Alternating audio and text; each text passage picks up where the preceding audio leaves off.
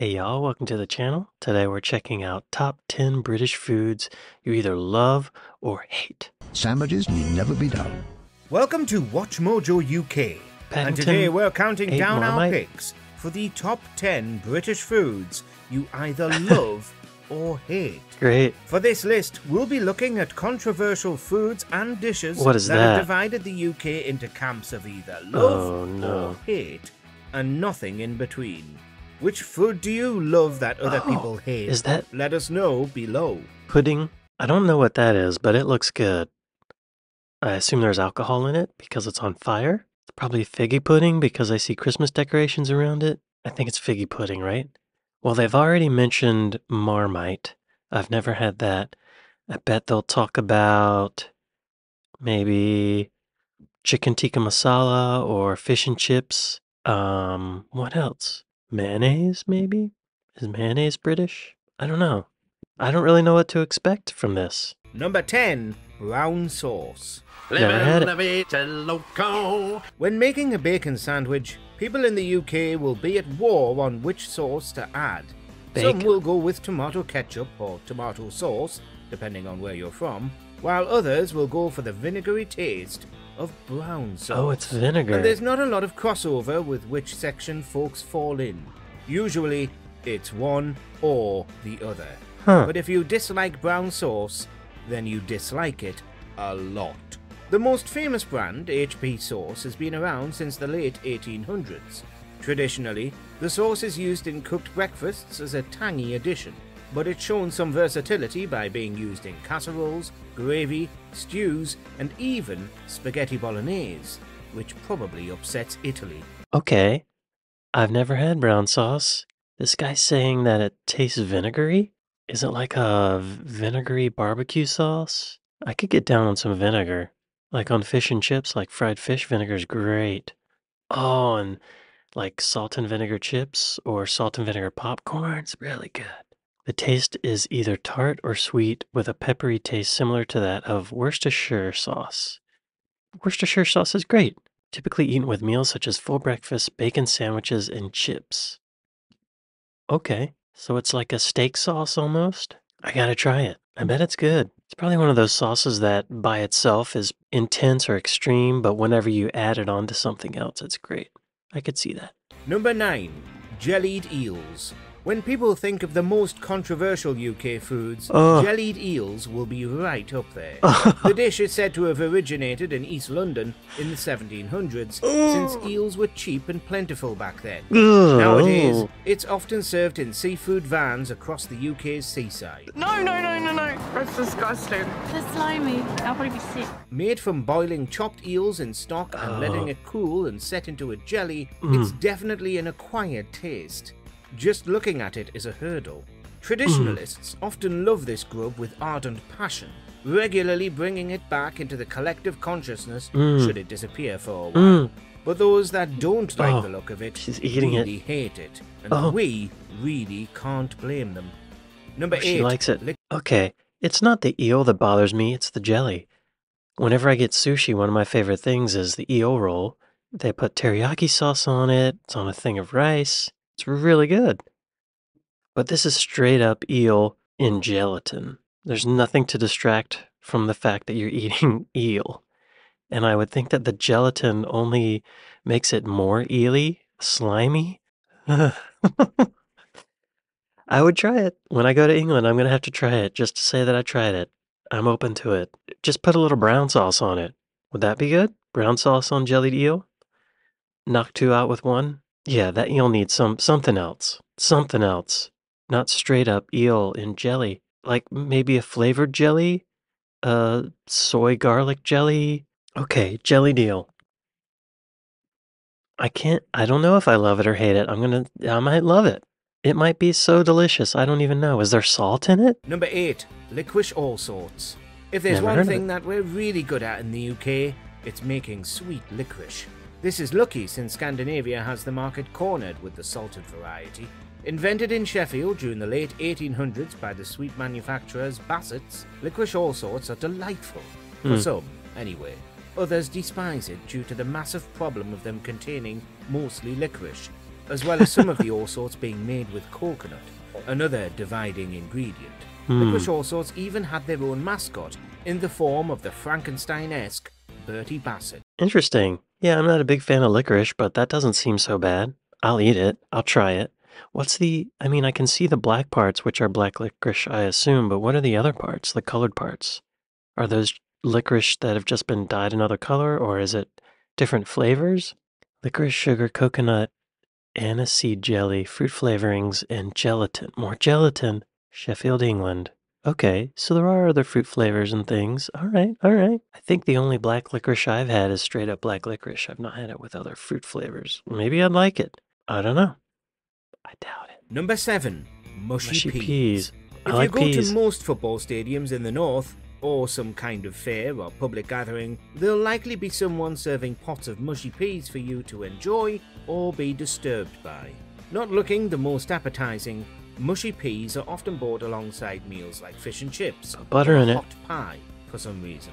Traditionally, the dish is made with marrowfat peas that are covered with water and baking soda, left to soak for 12 hours, and then Baking boiled soda. in water until mushy. Sometimes a dash of mint sauce is added for some extra flavour. Due to how much some people love them, mushy peas have been referred to as Yorkshire caviar. Number 6. Deep I don't think I've ever had mushy peas, but I think I would like that. I love beans, I love peas, and they're mushed up. I would probably like that. I think I would love mushy peas. That's all right with me. Number 6. Deep fried everything. Oh, When yeah. it comes to the art of deep frying food, the Brits are pioneers in this field. And it's not just savoury meals we dip into hot fat like fish or sausages. Eggs. We often like submerging sweet treats like Mars bars and Sure. cream eggs. Actually, Yeah. a lot of people don't like it, but there's a lot of people that do like it. While some of you may be salivating at the thought, others will be wondering, what's wrong with Brits? There are even battered Nope. peas, battered pizza called pizza crunch, and spam fritters, which became a delicacy during the 1940s. Ooh. But if that's not enough deep-fried goodness for you, some takeaways offer scraps, which are the leftover crispy pieces of batter that can be sprinkled onto your food or simply eaten as is. Now that's a Probably great not the idea. health- Y'all, I'm from the southeast of the United States. We do the same. We deep fry everything. Everything's better deep fried. We probably get it from the British and the Scottish, but Scottish are British, right? In America, usually if you go to a state fair or like a carnival or a rodeo or something, you'll find a lot of deep fried everything. Deep fried Oreos, deep fried Snicker bars. Sometimes people can't get enough deep fried that they'll deep fry something and then they'll let it cool and then they'll deep fry it again just to get more deep fried. It's called double fried. Triple fried is a thing too. I love deep fried stuff. I think it's brilliant to deep fry anything. Sure, it's not healthy, but that's not what we're talking about. We're talking about mouth pleasure. Mmm. Mmm. That's good stuff. Number 5. Chips. Chips. Depending Oh, on where you yes. grew up in the UK, you'll have very strong opinions on what should be on a chippy tea. One of the best and foods anything ever. else is frankly wrong, upsetting, and should be banned. I don't like it, okay? It's too greasy. It's much, much too greasy. According to YouGov in 2020, which looked at Britain's favourite chip toppings across the region, North England loves slathering those fried spuds with gravy.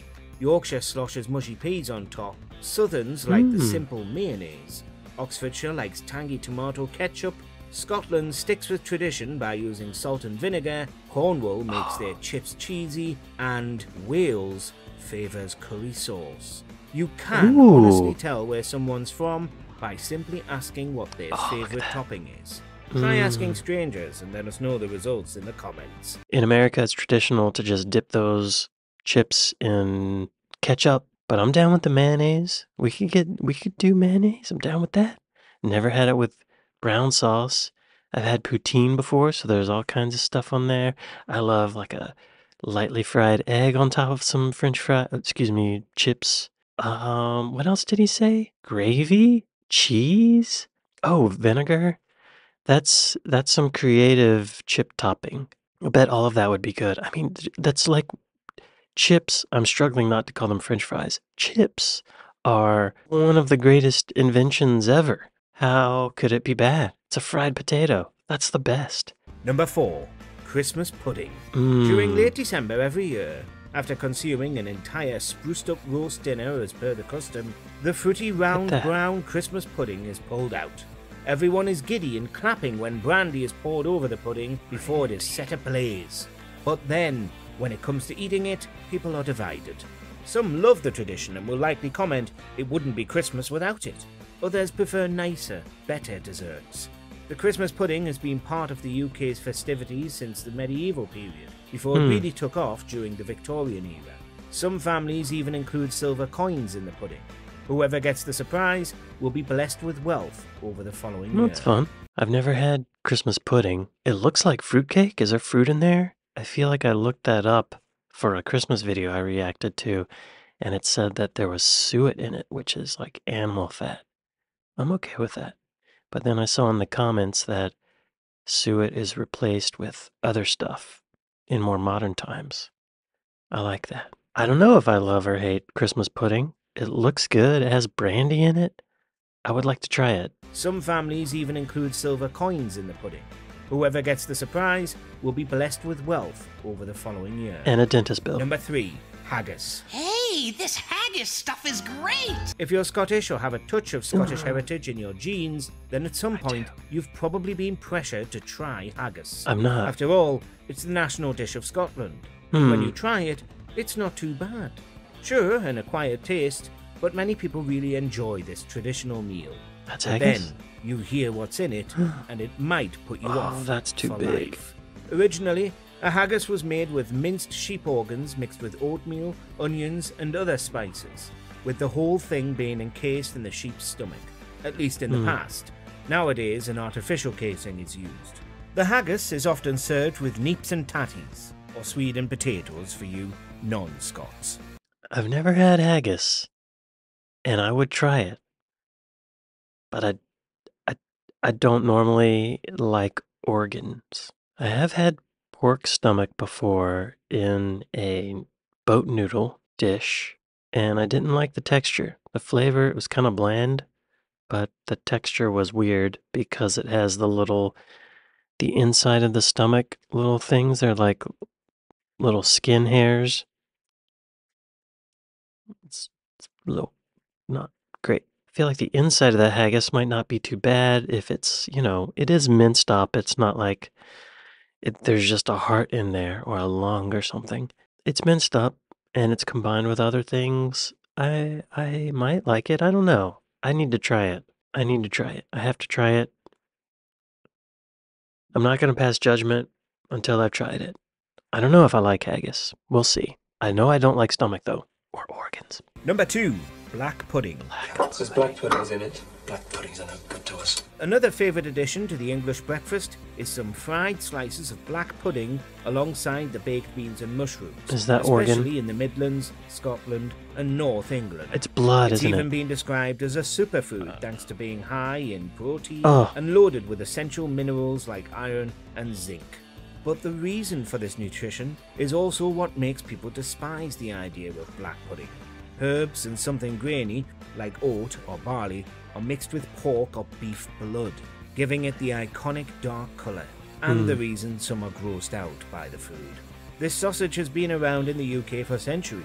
Even with its name, black pudding is definitely not considered a dessert. Interesting. I've never had black pudding. I've definitely eaten blood before, because I've eaten red meat. But as long as it doesn't taste like whenever you have blood in your mouth and it tastes like pennies or something, I might be okay with it. Does it have a metallic taste? I need to try blood pudding. It's another thing I gotta try. Number 1. Marmite. Oh, stuck right at the back. Who knows how long that's been in here. The team's only option is to remove the stricken jar. We had to finish with the food that made love it or hate it their slogan.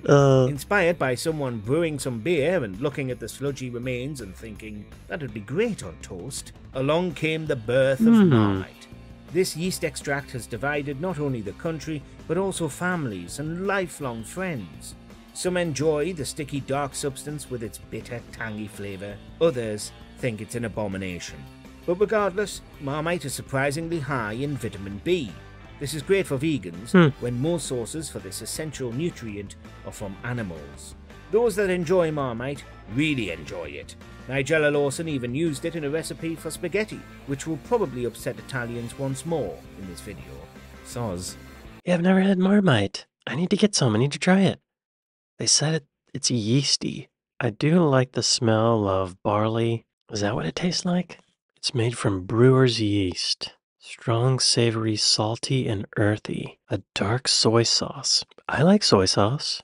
Oh, it's really salty, I guess. Salty and earthy. I feel like that's another thing that maybe on its own it's kind of disgusting, but if you put it on something or use it as an ingredient, it might be really good. In my mind, I'm picturing like breadish, barleyish, beerish kind of flavor with a lot of salt. That sounds good to me. British food gets a bad rap, but there's some winners in here. I mean, the chips, the deep frying everything.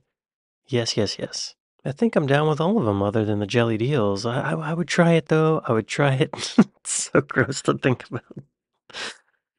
Oh, do you buy it in a can? Oh, yeah, some pretty bizarre foods to my American palate. I would like to try them all though, other than the jellied eel. But I will. I'll try the jellied eel. I'll try it. I'm open to it. It might be good. What if I love it? What if I eat jellied eel and it's the greatest thing? Thank y'all for recommending this video. Thank y'all for watching it with me, and I'll see you next time. Later.